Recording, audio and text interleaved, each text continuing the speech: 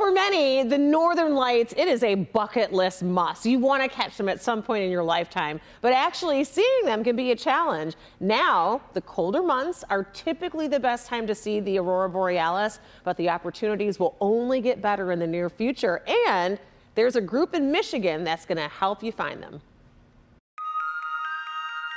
It's really surreal to experience it. It almost gives you an electric feeling as you watch it. Like an artist painting the night sky with strokes of green, red, and pink, the Aurora Borealis, or Northern Lights, is known for its dazzling displays. But there's a lot of science and chance that goes into catching the show of a lifetime. There's something about the Aurora that is very mysterious and magical and almost mystical. That's why Melissa F. Kalin started the Facebook group Michigan Aurora Chasers, the community that helps users chase down the Northern Lights in real time. In the Michigan Aurora Chasers, we really pride ourselves on providing a warm, friendly environment and making it accessible and helping people who are just starting out to see the Northern Lights. Starting the group nearly 2 years ago, membership has already grown to nearly 60,000 people.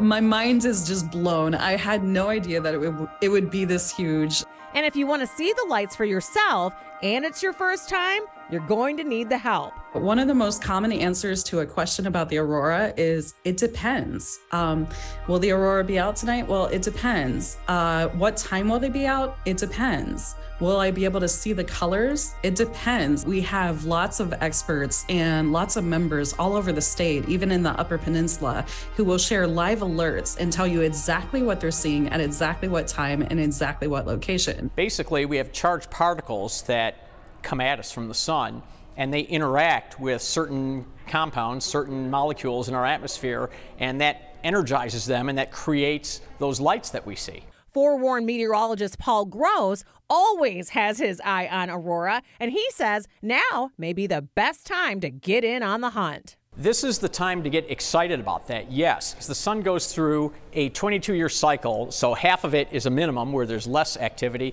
half of it is a maximum where there's more activity. So we are right now approaching the maximum peak where there's more solar activity happening. More activity means better chances of seeing the Northern Lights. We are currently headed towards solar maximum in 2025, which means that the Aurora is going to be more powerful, more frequent, and it's going to keep ramping up that activity until 2025, and then maybe even beyond that. So if you're looking to scratch the Northern Lights off of your bucket list, Melissa also has some advice for first-time chasers. Go as far north as possible. Find a dark location if you can that's far away from light pollution. The more adjusted your eyes are to the dark, the more you're going to see with the Aurora, whether it's movement or color.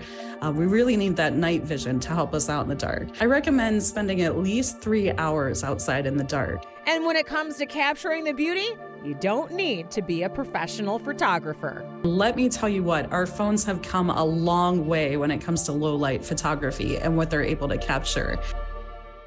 You see those photos? Melissa says that she was able to take those pictures with her iPhone during a trip to Alaska. And by the way, you could read more of Melissa's tips in a book just published this week, in fact, called Below the 45th Parallel, the beginner's guide to chasing the Aurora in the Great Lakes region. And you can find it right now on Amazon.